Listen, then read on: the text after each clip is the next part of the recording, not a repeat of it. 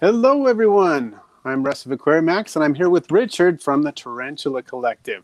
We're really excited to have him as a guest. We've been setting this up, so welcome, Richard. Hello. Thanks for having me. This is fun. Yeah, this is pretty exciting. We've got a lot of people who have mentioned they're excited to see this, and it was Peter of Bugs in Cyberspace who kind of helped us start making this connection, and I went and subscribed to you when he suggested that and checked out your videos. You got some awesome stuff going on. So thought this would be great. Appreciate it. Yeah, definitely. So Peter's a good guy. I enjoy him a lot. He is. He's awesome. So we got lots of people popping into the stream, looks like now. And basically, just so everybody knows, because this is the Tarantula Collective, most of the questions we want you to focus on tarantula-based questions. But I did want Richard, do you just introduce yourself? I know a little bit about, from watching your videos, how you got into the hobby, but I'd love to hear that. And I'm sure many of our viewers would. How did you get into keeping tarantulas? It's a long, sordid story. It started, I guess, my freshman year of college. I was out to South Dakota. I was going to a school out there, and it was like a private liberal arts school. Pretty much everybody was they were all from like Sioux Falls. You know, they all sorry, I just started playing on the other website. They knew each. I was like the weird guy. You know what I mean? I came from West Virginia to South Dakota. Pretty much everybody else grew up in Sioux Falls, so I was already kind of an outcast. So I was starting to kind of connect with some, pretty much my sociology and psychology professors, and I was kind of like a punk rock kid, you know, tight jeans and Misfits shirts, and looked really, you know, hard. I don't know if that's the best way to describe it, but tried to look as intimidating as possible. But if I would come out of the dorms into a spider web, I would freak out and start, you know, losing my stuff. I would like panic. I'm not panic, but it was not a fun. It was not. I was trying to impress girls, and that was not how you did it. So I was like talking to my professor about this fear I had of spiders, and he was suggesting, you know, maybe some exposure therapy or something like that to try and overcome that fear. And pretty much the way the dorms, they had pretty strict rules with a lot of stuff, especially when it came to having pets in there. And you couldn't have heater. I mean, it was the way it worked out. You could have like a betta fish or a tarantula. It was like the only things we could find at the pet store that we were allowed to have without breaking the rules technically. So I got a tarantula. It was a rose-haired tea, and it just kind of just kept it in like a 10-gallon aquarium on my desk. And my roommate hated it. He was not a fan of that at all. So, but I would take it when I was studying, because I mean back then we had the internet, but I didn't realize. I don't even know if there were like websites with care and husbandry advice. So everything I learned from the guy at the pet store that sold it to me, and for the most part, what he told me was similar, but he didn't say anything about not handling it. So I would take it out of the enclosure and just kind of let it crawl over me while I was studying on the couch or something like that. Just, you know, and as the more I learned about tarantulas, you know, the more I began to respect them and understand their needs are not exactly what my needs would be, if that makes sense. You know, they don't appreciate being handled. There's a lot of things that I was doing that was stressing them out on, and I really shouldn't have been doing that. But, you know, when I was starting out, I didn't really know much, and I moved a lot after that. I mean, I was from like Alaska to Florida. It just kind of everywhere I went, I had like my box of CDs and my tarantula, and that was just kind of just became like my partner in crime. And, you know, I ended up living in Florida, and that tarantula had passed away. It just, you know, died of old age, and I was kind of bummed about it, you know, because I had it for so long. And my girlfriend at the time went and got another tarantula, and I had that one for a long time. So it was, I just had like, you know, your basic rose-haired tarantulas for pretty much my adult life. And then probably about 5 or 6 years ago, I got engaged, and we got a house. And I like actually started putting down roots, and we had bought a gecko for my stepson, and they had a little tiny, you know, little baby tiny spiderling there. And I was like, oh, I want another tarantula. So I got that. And I was like, I've never taken care of one this small. So I got to find out, how to do this. And I started searching online, and lo and behold, there were dozens of websites that are selling all kinds of tarantulas I didn't even know existed. And that kind of just set off this, oh, I want to try that one. I want to try that one. And one tarantula became 10 tarantulas, and then 10 became 20. And, it just started growing that way, especially after my dad passed away. That was kind of like my way of working through that, was taking care of tarantulas and learning more about tarantulas and building enclosures. I mean, it was something that I could do. It was like a form of meditation, really, just like building the enclosures and taking care of them, and kind of work through a lot of stuff that way. And it's grown from there. Very cool. Yeah. I totally know what you mean about a form of meditation. That's how I feel when I'm taking care of my critters. I get that you get in that zone. Totally understand that. Yeah. That's very cool. So this actually leads to a question one of my Patreon patrons had about tarantula slings, because you were saying that taking care of a sling, you hadn't taken care of one that small before. Can you give us kind of an overview of how you'd start out? If you're starting out with a tarantula spiderling, what would you do? What would be the basic care regimen? I mean, I know different species are going to have different care requirements, but just kind of a general guide on that. Sure. One thing that I like to do is find an enclosure that's appropriate for the size of the T. I've made the mistake a few times of I get a tiny little spiderling, and I want to put it in the cool adult enclosure that I got. And that is it's not practical. Mainly, one, you can't keep track of it. You don't know where it's going to be. You don't know if it's eating. The second, the ventilation in larger enclosures are actually about the size of the tarantula, like the spiderling's carapace, and it can just squeeze right through those and disappear in your house. So one thing I always suggest to people is make sure you get an enclosure with tiny ventilation holes. You don't want it to be any larger than the carapace, smaller than the carapace of which, like the head of the tarantula, where its eyes are. And, because I've seen it so many times. It's happened to me. A lot of people in my Facebook group and stuff like that have had similar experiences where they put it in an enclosure that maybe have been a little too big. Maybe it was, for juveniles or something, but those ventilation holes were just a little too wide, and the sling was it. Then they can be escape artists. So the first thing I would suggest is make sure you got it in a small, appropriate size enclosure with tiny ventilation holes. Tarantulas don't breathe that much. Really, when they move is really the only time they need to breathe.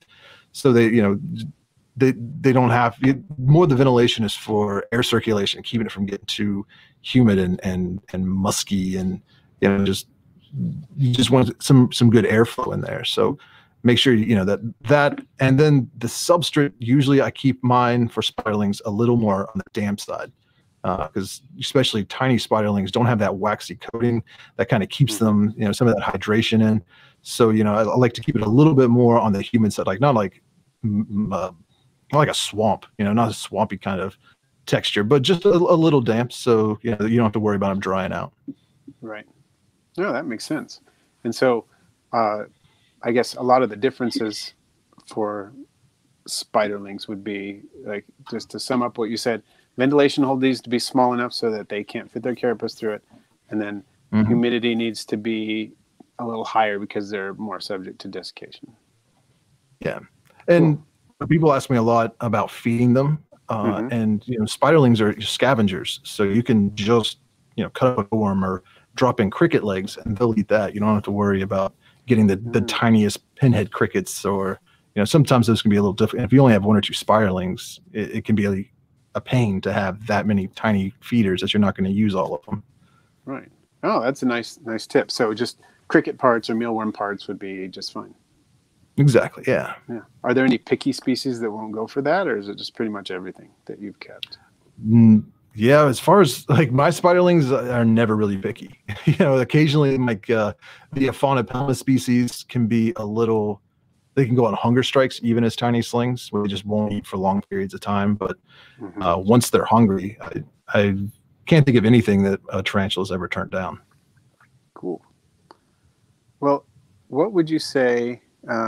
We got a couple of questions showing up on the chat here that maybe I should try to catch some of these.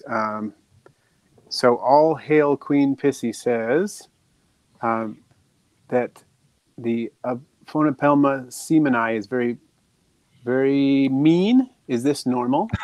It can be. My spiderlings and juveniles, I pretty much never see them. They burrow deep down in their enclosure and pretty much stay there. My adult she can be a little feisty, but sometimes that has to do with the way you have the enclosure set up. They really like to burrow deep. I mean, I don't think they're technically a fossorial tarantula, but they kind of act that way. So if you're not giving them like a whole lot of substrate to dig into, then their burrow kind of becomes just, the floor of the enclosure, and they become kind of defensive. When you open up that lid to drop in some crickets or water to them, it's kind of like you rip the top off their hide, and it freaks them out, and you're invading their space in that way. A lot of OBTs are like that as well. So, if you give it plenty of room to burrow and hide and kind of somewhere to escape, they usually aren't as defensive. Because they don't feel like their territory is being invaded, so to speak. Exactly. Yeah. Cool. So let's see. So the formal top hat would like to know what the most dangerous tarantula you've handled is. Oh, I am I'm not like a thrill seeker when it comes to that kind of stuff, so I don't go out of my way to handle highly venomous tarantulas. I don't know if it really counts, but my Poecilotheria metallica, when it was a juvenile, during a rehousing, kind of ran up on my arm. I got my heart beating, even though it was a small tarantula. But it wasn't like I was handling it for fun. It just kind of was it jumped out on me, and I just had to kind of calmly deal with that situation, get it into its new enclosure. Yeah. So it was an incidental handling, not a exactly. One. Yeah. Cool.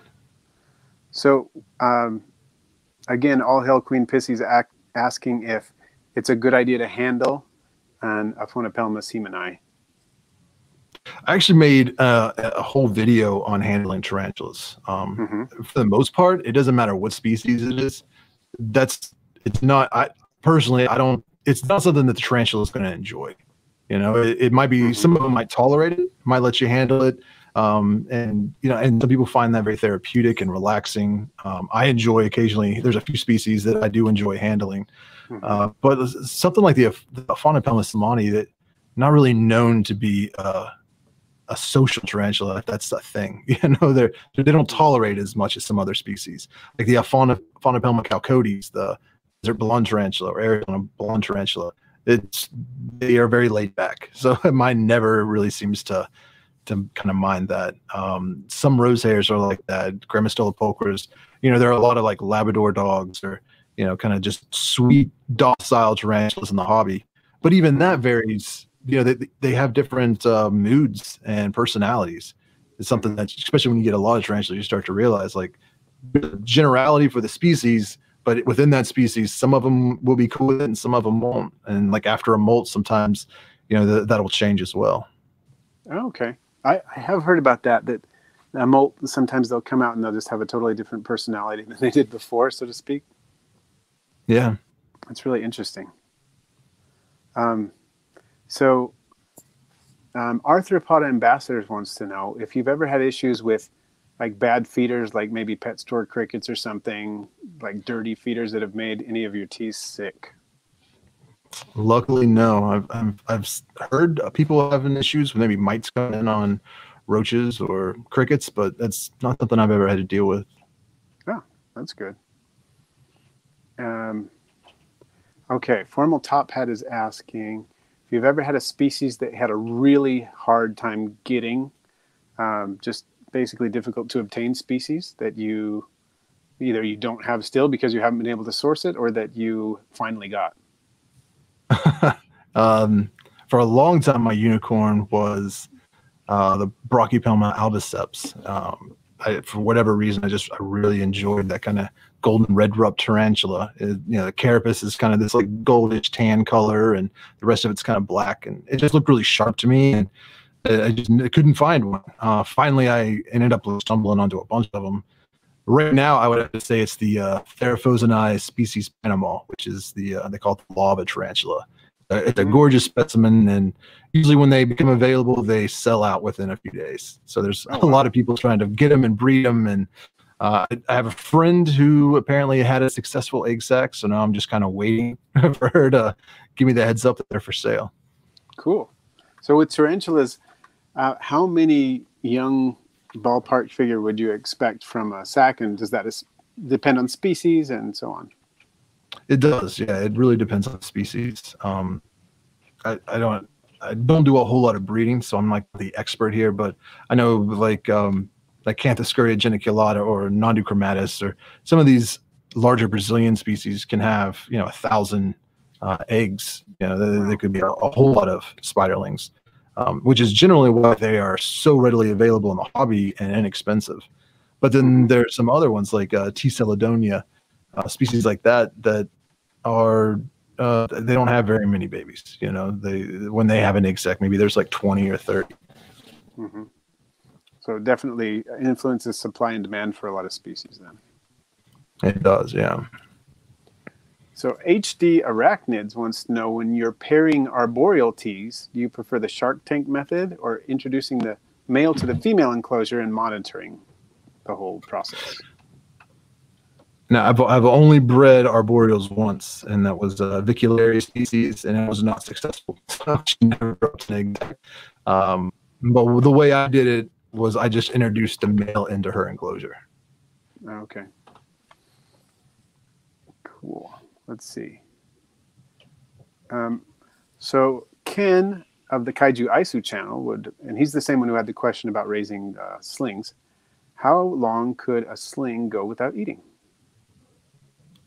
Oh, wow. It depends on the species, really. A lot of your New World terrestrials, like Aphalopalmas, Brachypalmas, Grammostolas.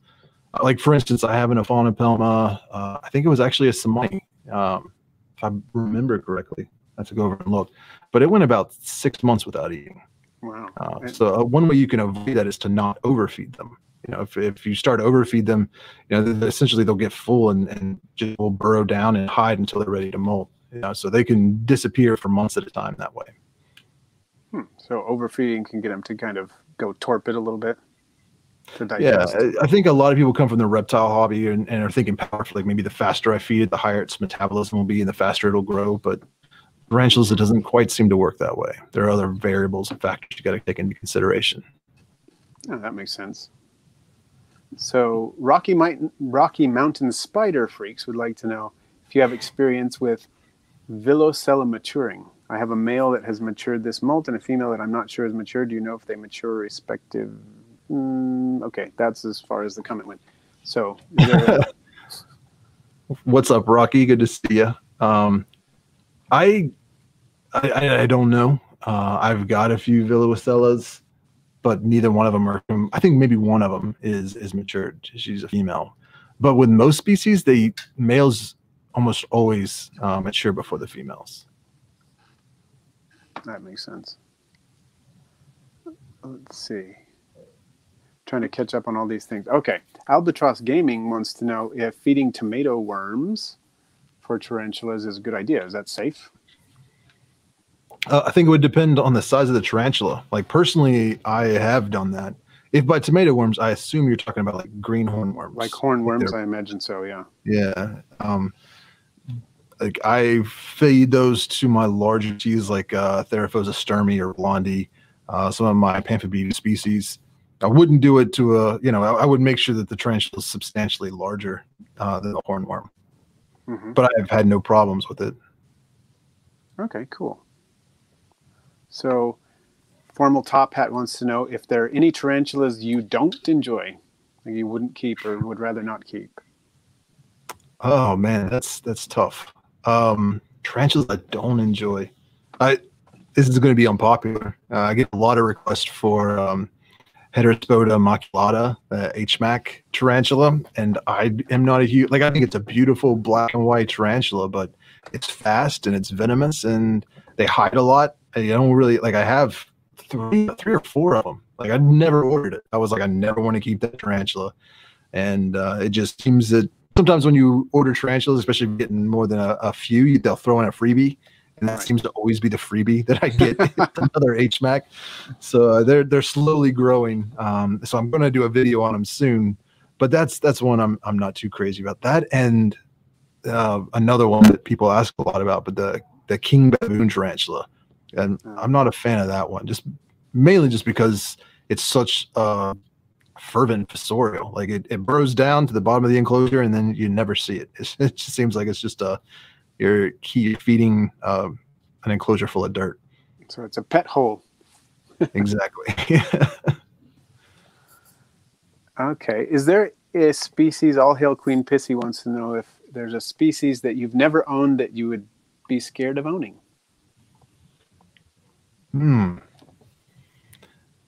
Maybe not of tarantulas. I'm pretty comfortable with all the tarantulas I have right now. There are some like huntsman spiders, some Australian species that can be pretty venomous. Like pretty much anything that can send you to the hospital. I think like there's some species of scorpions and stuff, some venomous snakes that I'm a little scared of having. Mm-hmm. That makes sense. Yeah, I remember I think talked about this somewhere, that our wives will not permit us to keep roaches. Yeah, and very true. Yeah, for me, the 3 stipulations she made were no roaches, no tarantulas. So I'm really glad to have you on the show so you can, round that out a bit, and nothing with medically significant venom. Yeah, that was the deal. So it works, but it's nice that you can be here and kind of fill in the tarantula gaps for us. Definitely. Yeah, I tried to sneak some roaches in the house. I think it was actually arthropod ambassadors sent me some, and somebody else sent me. And so I ended up with some and was like, I guess I didn't think she would notice. It's like, she'll come down here too much. So I kind of just kept them, for a few months, and then my son ratted me out. It was like, oh, have you seen these cool roaches? And she was like, excuse me? What? It's like, thanks a lot, buddy. So Tarantula Cribs wants to know if you keep any isopods in your tarantula enclosures. I do in a few. I have a bioactive setup for I've got like a large Theraphosa sturmey, and I do have some small dwarf isopods in there. Other than that, though, I think it's pretty much just all springtails. I'm trying to think. Okay. Yeah, I don't have a whole lot of bioactives right now for my tarantulas. It's mainly like my snakes and reptiles, just because it makes cleaning a lot easier. They can be a lot messier than tarantulas. I'm planning on doing some in the future, but doing some research right now on how isopods and tarantulas cohabitate. Because for a long time, it seemed like that was, not an issue, but lately the people have been, reporting maybe the isopods are attacking tarantulas, especially during molting and stuff. So just been talking to some people and trying to, get to the bottom of that and find out exactly what the situation is. Yeah. But so far, I haven't had any issues. Okay. Yeah, I think that would probably depend on species of tarantula and also species of isopod, because some isopods are so voracious and others are, a little bit more careful about what they eat and stuff. So I think that would probably have some bearing on it. Yeah. By the way, pretty much all my knowledge on isopods has come from watching your channel. Ah, cool. You're my go-to source. That's awesome. Well, thank you. The unboxing that you did of tarantula cribs enclosures, maybe was that like a month ago or something? Yeah, about a month ago. When I saw those, I thought those could make some really sweet display enclosures for isopods too. If you have like that's a good idea. Like a colorful species you want to show off a little bit with those magnetic closures and everything. The ventilation looks really sweet, so I want to try that out sometime. We'll definitely have to do that. I need to get some colorful species. Like all mine are pretty bland. But I didn't want to spend a lot of money on them at first. I wanted to try out more of the basic species, make sure I could actually keep them successfully. Yeah, which is smart. But if you want to try out something, let me know. I can hook you up. I will. Cool. Definitely. Dixie Normus is talking about the reception, and I have to apologize, everyone. We had huge windstorms in my area, like crazy windstorms, unprecedented, and trees were falling all over, and power lines and everything. I lost my internet, so right now I'm on data. So that's why this is not ideal. I would normally have this on a landline, going through land connection to make sure we have good quality. But this is what we got today. They weren't fixing it. And the software that we're using, you look nice and sharp and you sound fine. But then when I look at what's being broadcast on Facebook or on YouTube, we're both a little pixelated. A little pixelated, yeah. And that'll probably, once they process it, for the people who are watching it later, probably look better. But I guess it doesn't look now. Doesn't look that great right now. So let's see. Catching up here. Just close your eyes and pretend it's a podcast. Yeah, it kind of is. So go with that. So Basement Pets want to know how often you feed your adult tarantulas versus your slings and how that differs between species. All right. Spiderlings I feed a lot more often, at least once a week. Some, especially right after a molt. Sometimes I'll feed them twice a week. Some of my adult tarantulas maybe get fed once a month. So that's why I think it's so easy for somebody to grow such a large tarantula collection, especially as adults. Like, you only have to feed them, maybe once every 2 to 3 weeks, sometimes 4 or 5 weeks. They're very low maintenance.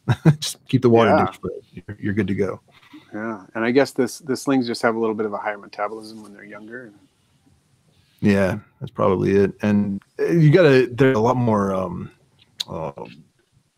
I can't think of the word, susceptible to environmental issues. So I don't overdo it, but I check on them every few days. Just make sure the humidity's good and they're doing okay. And if they're looking thin, I'll drop in a little bit more food. If they're looking plump, I'll skip feeding and see if they're going to molt soon.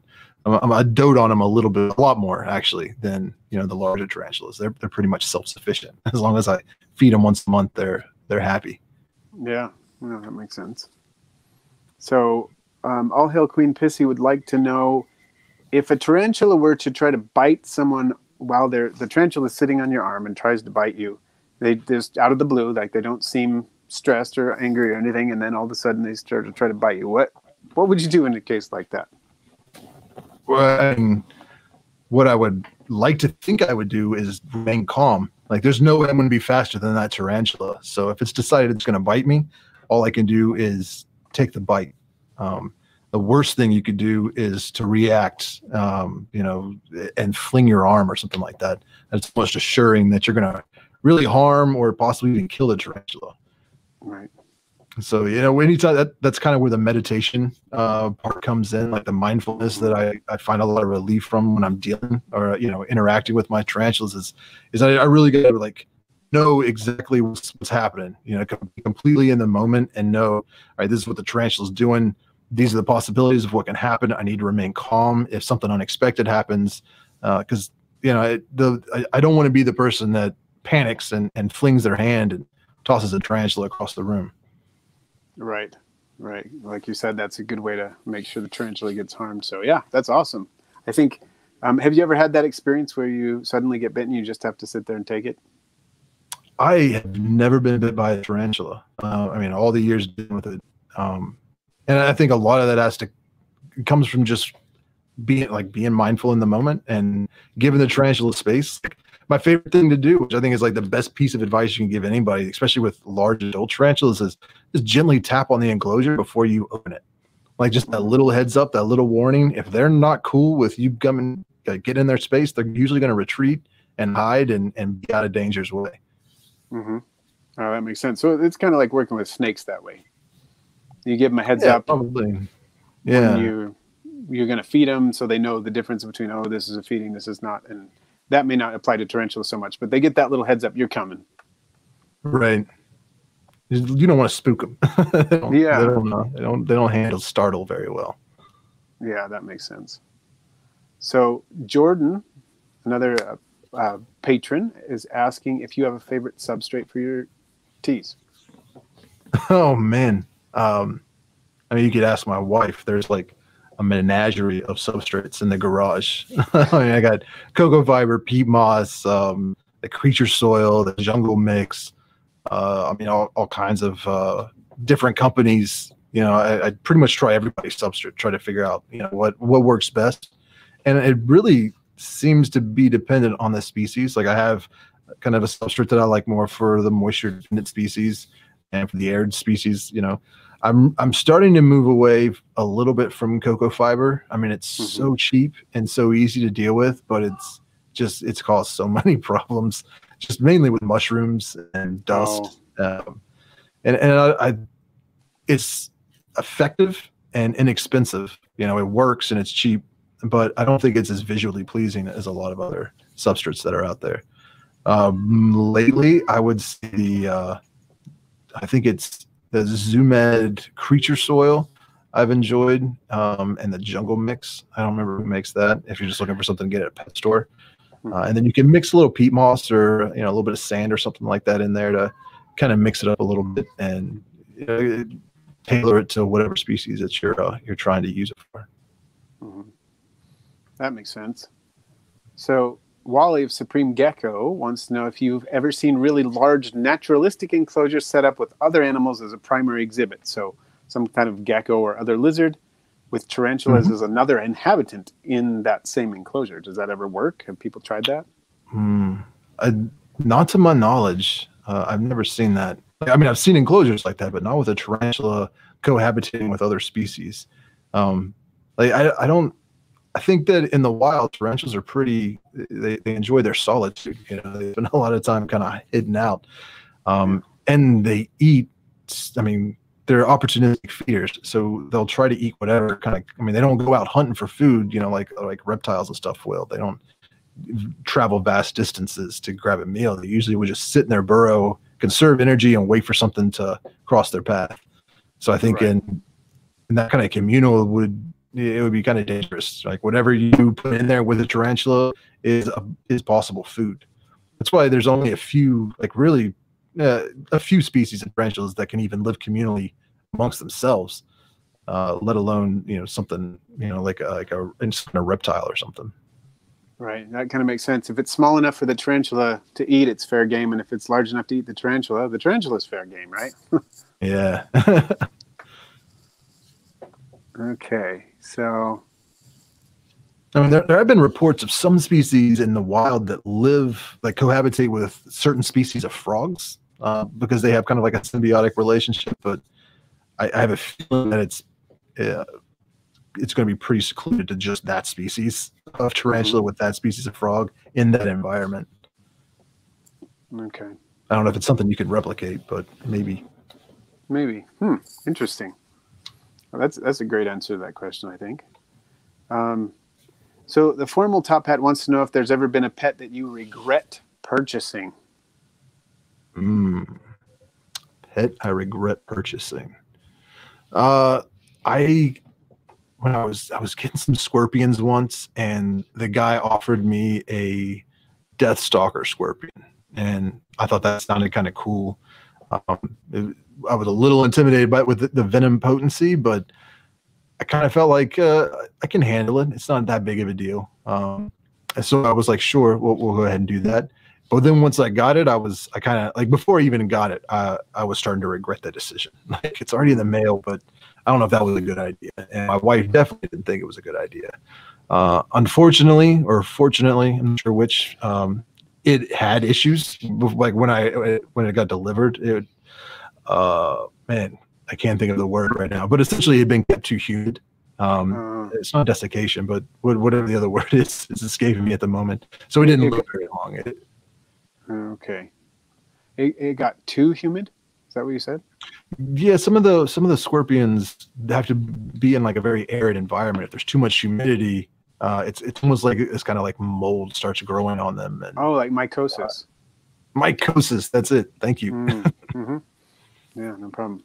Yeah, that makes sense, because I've heard of that with kind of a lot of arachnids can have that issue. Centipedes as well, not just arachnids, but like I keep tailless whip scorpions, and that can be an issue with them, and so on. So yeah, and I know that centipedes as well as and probably some other inverts can deal with that as well. So Jordan Safalo would like to know if you do live streams on your channel. I do. Maybe once a month, sometime around then. And then I also usually Saturday nights. There's a group of tarantula YouTubers. Most of them are in the UK, they call it oh, I can't believe I don't remember it. Saturday night. Oh, Tarantula Tube Saturday night takeaway. That's what it's called. And it's pretty much like we're doing right now. There'll be like 4, 5, or 6 people like all just a live stream having a conversation. And I think go on like for 4 or 5 hours sometimes. It's enjoyed. So I hop in on it sometimes. It's the closest I get to like hanging out with people anymore. Okay, well, I got the gist of that. It was a little bit laggy on my end when you were saying that, but I got the gist of it. Okay. I hope everybody else was here, and I hope that was just on my end, but I did get most of it. So Dixie Normus wants to know if a tarantula enclosure can be overrun by springtails.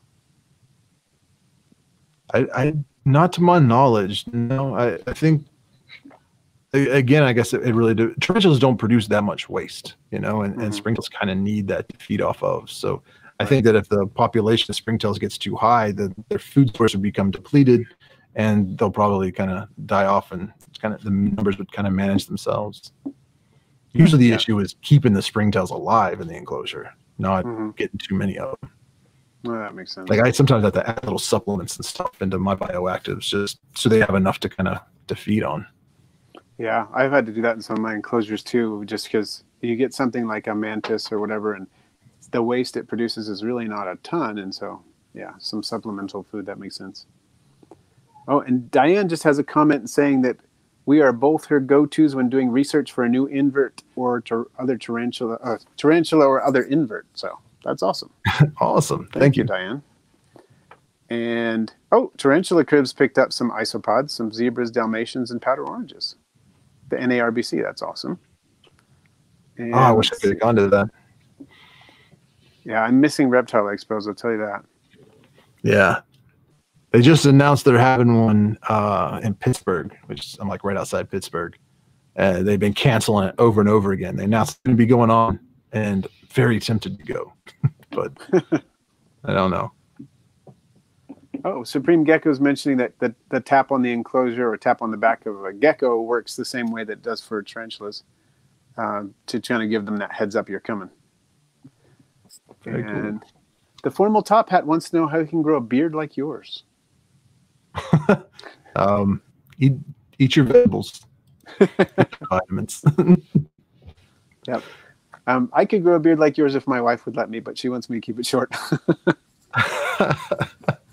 I've had a beard like this. Oh, I don't even know how long. Probably I've had a beard since I could grow a beard. But growing it long, probably about, I want to say maybe 8 years ago, something like that. Before I met my wife, so she only knew me. It was actually longer. It was probably, I mean, I don't want to over exaggerate, but it was longer. And right before we got married, like maybe 4 days before our actual ceremony, she'd always said she wanted to see what I look like. So I didn't shave completely, but I trimmed it all like super short, like down to the skin. Freaked her out. And now she knows. And then I grew back and never went back. So Arthropod Ambassadors wants to know, I'm not sure how to pronounce this one, but it says, I had an adult male Insay. Is that how you say that? Mm-hmm. In with some death's head roaches that worked out. Insay? Oh, that's very interesting. Yeah, that is. I wouldn't have known. That's cool. And Rocky Mountain Spider Freaks, they had a cohabitation with a frog and a tarantula that didn't go well. So, All Hill Queen Pissy caught a male Texas brown tarantula who has matured and wants to know if releasing it back into the wild after a few days of keeping it was a good decision. Probably, yeah. I mean, was it? I'm sorry, I missed that. Was it a male when you she captured it? That was wild. It was out in the wild. I think so. It said it was a male who has matured. Yeah, I mean, if it was one that you raised yourself, like you bought a sling and a matured male and you let it go in the wild, I don't think that would really harm the ecosystem that much. So I don't know. But if you just found one in your backyard and you brought it inside and then you put it back outside, I don't think that'll mess with it at all. That makes sense. I think it'll be fine. Okay, let's see. I see Tarantula Haven's in here. What's going on, Alex? So Arthropod Ambassadors is asking if you have in your Balfouri communal, how many teas do you have in there? I was going to try and show them to you, but as soon as I touch that enclosure, they're all run. Right now, I've got 4. I have 4 Balfouris in there. Cool.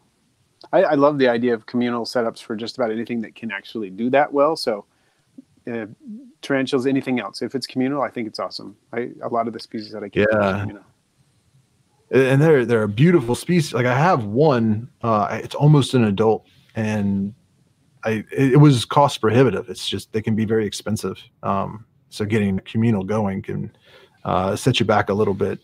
I kind of was in a situation where I pretty much traded goods and services and was able to get one from a dealer, and I was pretty excited about that. And they've been thriving. Like I haven't had any issues at all. They really seem to kind of just coexist very well. When you have a communal going like that, is breeding just sort of straightforward? Do they just do it? You don't have to worry about it? Or? From what I understand, it seems to be the case. The issue with it is usually when you get them, they're all sack mates. Like if you're getting a communal from somebody, it's because they had a successful sack and you're buying like 10 of them. The problem comes in that the males are going to mature way before the females are ready. So that kind of leads to, they're just kind of missing each other. Like the males end up maturing and dying before the female's ready to breed. Not always, but that seems to be the case. But if you're going from multiple sacks and you kind of line it up well, it seems like they breed pretty well. Cool. So Jordan Safala would like to know from both of us if we keep log books to monitor when you feed, water, mist, and just maintain. You want to go first? Oh, sure. Yeah. Okay. Instead of having a logbook, I have a schedule on the wall because my kids all, make some pocket money by helping me take care of things.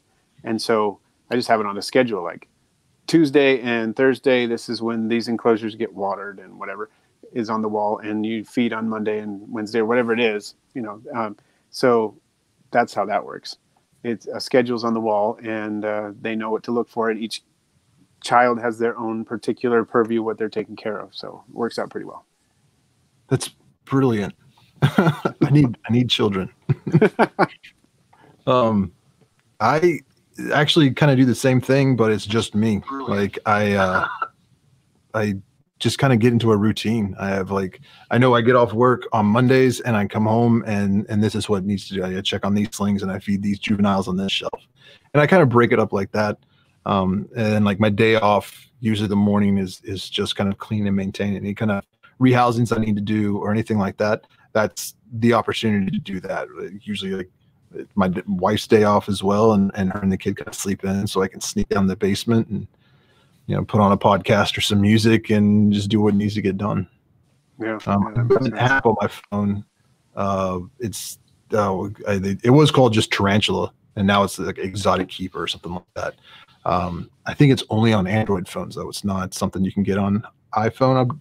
I don't believe, but you can put the species and like the genus species, when you got it, keep track of its molts, when you watered it, when it last fed. I mean, it works really well, especially if you've got like 10 or 20 tarantulas. When you've got this many tarantulas, I found I was spending more time entering information to the app than, actually doing what needed to be done. So for me, just kind of getting in a routine works a lot better. Yeah, I know what you mean. I've tried using apps like that, and I've found the same thing, that it just takes too much time. But like, my kids don't do all the maintenance. There's a lot that I do too. And like, I'll have my Wednesday and Saturday are my snake feeding days, for example. And Saturdays I do water changes on my aquariums and things like that. So that's kind of how I do it too. I have certain days when I do certain things. Very cool. Let's see. Sorry. I just flipped the chat the wrong direction. And now I'm trying to catch up and see where we are. And I know I'm going to miss some of your comments, everyone. And I'm sorry. I'm just doing what I can, and I appreciate all of them. But see what we can do. Okay. Well, there's a question. How can I, from All Hail Queen Pissy, how can I convince my mother to let me get more tarantulas without telling her I'm addicted? I don't know if it's responsible for me to to answer. Can't teach people how to manipulate their parents.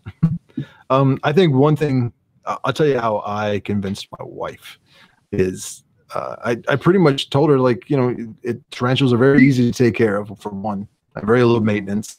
They don't make a mess. They're, you know, the care, like they don't. There's really a big electrical bill that comes with them. You don't have to have heating pads and lights and all that kind of stuff. And also that they're a lot of fun when they're out in the open. But when they go into pre-molt, they'll go and hide, and you won't see them for weeks or months. And that's usually when I found myself like, okay, it's time to get another tarantula, because now I'm just staring at an enclosure full of dirt. So you stagger it like that way, convince her that, you know, it's hiding. You need to get another one. I don't know if that'll work. Oh, shoot. I just lost. Oh, I'm touching the screen in the wrong way somehow. Well, thank you, Tarantula Haven, for the shout out to me and Wally. They like our channels for non-tarantula invert info. Appreciate that. Let's see. Do you think Albatross Gaming is wondering if they're going to move to a place where they could catch tarantulas in the wild on their property? How do you feel about collecting wild collecting tarantulas? Do you think that's okay, or do you think that could be a problem, or does it depend? I'm not like a ecologist or biologist or anything like that. So, I mean, I can only tell you my opinion. And personally, I think it's fun to go out into nature. I mean, I enjoy, like, one of the big things our family does is go on hikes, you know, whether it's in Arizona or just here in West Virginia, or, you know, wherever we go, that's something we always know is going to be on the schedules. We're going to go hike out in the woods somewhere. I find all kinds of cool bugs and you know, just very interesting wildlife out there. But I always leave it there. You know, I think that if it's surviving and thriving there, that's the best place for it to be. So I personally don't take things out of the wild. The tarantulas, it kind of depends on the species and the location, but, you know, a lot of them are struggling to survive. And if you're finding a tarantula on your property, it's usually a male that's looking to breed. So by scooping that guy up and taking him out of there, you could be, you know, essentially denying its ability to mate with a female that could produce hundreds of slings. You know, you're taking that guy out of circulation. Usually the females, they're going to stay in their little tiny location, you know, their little burrow. They're not going to venture out much. So it seems that that's the case, is, you know, in a situation like that, especially if you're in the U.S. I think most of our tarantulas here are, you know, they're all pretty much the same in their behaviors. So when you come across one walking across your property, it's a mature male looking to breed. Mm-hmm. And then, two, if you are catching a mature male, not only are you denying that mature male the chance to reproduce, but it's not going to live very long after you catch it, is it? No, that's very true. So it's not a lose-lose situation, really. Exactly. Yeah. And that's one of, like, the big controversies. I'm not sure about, you know, other inverts, but I know in the tarantula hobby, wild caught teas, it's a hot topic. It's a hot button issue, because, you know, we want to be a responsible and respectable kind of hobby, and we want to work with researchers, scientists, and things like that. And when people sneak out to the jungles and you know, capture wild caught specimens, you know, without the correct paperwork, and, you know, essentially smuggle them out of the country, and you know, smuggle them into other countries and breed them all just for financial gain, it makes us look bad. You know, like, there's a lot of species that have been discovered recently that are very cool and colorful and beautiful, and I'd really like to have them. But I also know that right now that's not a possibility. Like, you know, I want to get them, but I want it to be, you know, legal. So I try not to participate in the wild caught situation.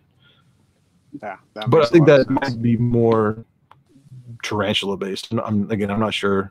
I know a lot of the centipedes and scorpions that I find for sale, they all seem to be wild caught, but they're also prolific breeders. Like, a lot of people treat them as pests. Right, right, and some of the species, like there are a few or centipede species that are fairly easy to captive breed, but there are quite a few that are commonly kept but are not commonly bred. But yeah, that makes sense. So Evan Hewitt would like to know if wolf spiders make good pets, and is the Brazilian wandering spider a type of tarantula? The Brazilian wandering spider is not a type of tarantula. I think it's a megalomorph, but I'm not 100%. What was the first part? Wolf spiders. Wolf spiders, they're good pets. I don't know. That's what started me on this whole journey. I was deadly afraid of wolf spiders, like camping out as a I guess Boy Scouts and stuff like that. Always seemed to be a huge wolf spider in my tent, and not like them. So I've actually recently got a huntsman spider, but as far as wolf spiders, I don't know. I have a few friends that have kept them. They seem to enjoy them, but for me, I like to keep tarantulas or spiders, I guess, that are either like really colorful or out on display a lot or really large. So some wolf spiders. I mean, I've got like 20 in my base, like in the garage, if you want some. So I don't put them in enclosures. They just they're just here. They're just there hanging out. Yeah. Okay. That's one problem. Not a problem, but when I have everybody in the basement, like I keep the conditions optimal for tarantulas and inverts, and sometimes forget that there are wild inverts that are really enjoying the optimal conditions that I've made. When I was moving my entire collection, I was like, whoa, there was a lot of spiders living free range down behind these enclosures. I didn't even realize. Yeah, I get that. I get stray feeders. Yeah, I get that with the false black widows that show up. I'm glad they're not real black widows, just the false ones. Yeah. They show up behind my isopodic enclosures and I'll open it, or my daughter will say, hey, come get this. That's the nice thing about living in West Virginia is I don't think there are any venomous snakes here. There may be one, but like there's no venomous anything. It's kind of safe when you go out in the woods, unlike the Southwest and Florida and places like that. Yeah, I know what you mean. I used to find lots of black widows here when I was a kid. I don't see them as much as I used to, but I used to see a lot. Yeah. Okay, so Diane Rodriguez says, I want to keep old worlds at some point, but my boyfriend is understandably nervous about having animals with potent venom in our home. Any advice for convincing him? I think really the only way to convince, like really much the only way I could convince my wife when I was getting old worlds is showing that you're responsible for the tarantulas you do have and educating. Like that seems to be the biggest way to win somebody over, is kind of maybe to get them involved a little bit, teach them about tarantulas and tarantula behavior. And once they kind of realize that, one, they're not aggressive, like they're not coming after you. It's not like there's some guy on TikTok that's always posting these videos of cobras and stuff he just walks by the enclosure and they're trying to come at him. Tarantulas aren't really like that. They're defensive, but not aggressive. And the same is true with the old worlds. Like all the old worlds I have, for the most part, would much rather run and hide than, if they're giving me a threat pose and I'm in danger, that means I've done something wrong. I've invaded their space. I haven't warned them. My just husbandry is wrong, and they don't have a place to kind of run and hide. So once you can kind of educate somebody and teach them that, the tarantula is always going to retreat before it tries to attack, it kind of sets a lot of people at ease. No, that makes a lot of sense. So let's see.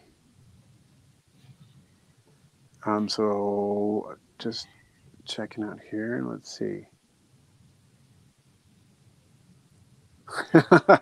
Can someone call themselves a tarantula collector if they only have two? Yeah, definitely.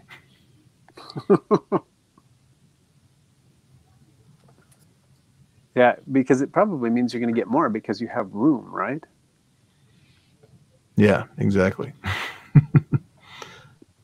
Ernest Ham said copperhead and cottonmouth in West Virginia. No, I think it's the copperhead and the timber rattler are like the only ones. I have to Google it. I think they're like the only venomous snakes, but they're not that common. I always think there's water moccasins or something like that every time we go in the lake, and my wife is quick to remind me that that is not the case. Mm-hmm. I spend too much time in Florida, though. I think like I'm on guard. Okay, let's see. Oh, there was one I missed. I'm trying to go back and find it, but sorry. I have a question for you. If you had three species of tarantula that you would recommend as beginner species, what would they be? I actually have a video on this as well. Like I think I narrowed it down to 20 species. But if I had to do three, I think the top of the list, Faunopelma chalcodes, the Arizona blonde tarantula, is just such a sweetheart. Always chilled, laid back. If you get it as a sling, though, they can take a very long. I mean, they live like over 30 years, so they're very slow growing. So sometimes that can be frustrating. Grammostola pulchra, it's the Brazilian black tarantula, kind of known as like the black lab of the tarantula hobby. It's for the most part. Sometimes they can be a little feisty, but yeah, for the most part, they're pretty chilled and relaxed. And then the first tarantula I got was the rosehair tarantula. Like we'll always Chilean rosehair, Grammostola rosea or Grammostola praeteri. It will always have a special place in my heart. I think those are great beginners. And then if you want an arboreal tarantula, which like is tree dwelling tarantula, Avicularia is always a great place to start. They're pretty easy to take care of, and they're usually very inexpensive. Cool. All right, that sounds great. I think the one tarantula I babysat a tarantula for my sister-in-law, and she had a Chilean rosehair. My wife was okay with babysitting for a few weeks, but that was it. Gia Show, thank you. Glad you're a fan and like to watch the channel. That's awesome. And let's see. Trying to catch up here. Okay. Well, now the chat's acting funny.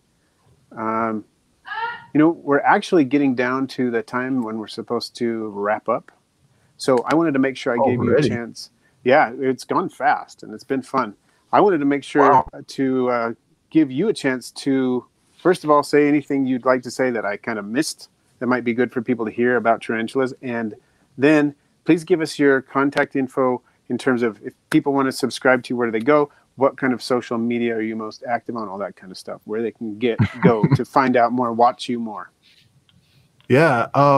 What YouTube channel is the Tarantula Collective. I'm about to, like, it's set up, but I'm launching a second channel called the Exotic Pet Collective, because I've got, other scorpions and snakes and geckos and other things down here, and it seemed that I would make a video and people would get upset. Like, we want videos about tarantulas. This is Tarantula Tuesday on the Tarantula Collective, and right. I kind of agree with them. Like, I can't have tarantula multiple times and be like, look at my leopard gecko. So I was like, I'll just get a second channel and do that. So that's going. And then I'm going to start a podcast with on that channel. That'll be coming in very soon. Just kind of waiting on a few more things to come in the mail, but essentially interviewing different breeders, dealers, some scientists and therapists and researchers, and kind of putting my, the invites out there, and I've got some cool responses. So I'm looking forward to get that going. Awesome. I've got the Facebook group, which is kind of where most of this started. Well, technically, I guess it was started on Instagram. So Instagram, Facebook, both the Tarantula Collective. And I'm everywhere: Twitter, Reddit, Tumblr, TikTok, like whatever social media you're on, I'm sure you can find the Tarantula Collective on there. I spend way too much time putting content out on those other platforms. Awesome. So it'll be pretty easy for anybody to find you with that. And I'll put a link to tarantulacollective.com. Yeah, the tarantulacollective.com, and I got everything linked there. Oh, okay. Make it easy. Awesome. yeah, that's the way to do it. So and I've enjoyed, I've only recently subscribed to you and kind of discovered your channel, but I really enjoyed the content that I've seen. So I highly recommend, if you haven't checked out Richard's channel, the Tarantula Collective, go and do it. As you've seen, he's a wealth of information on tarantulas, and it's been really fun. So once again, Richard, I'd like to thank you so much for coming on. I appreciate you having me. I hope we can do it again soon. Hey, me too. Thanks, everyone.